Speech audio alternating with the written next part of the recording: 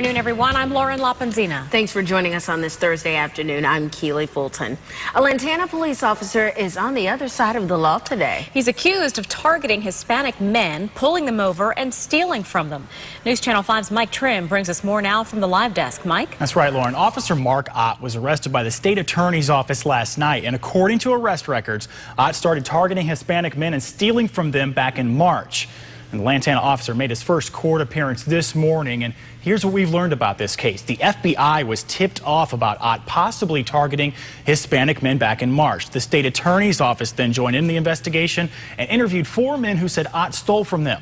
Arrest papers show Ott would pull them over, search them, and in almost every case would take their wallet and tell them to stay in the police cruiser. When Ott brought the men's wallets back, money would be missing, up to $530 from at least 4 stops, according to police. Now, the men Ott would pull over spoke very little English, and in some cases, they didn't have driver's licenses, but they were never ticketed.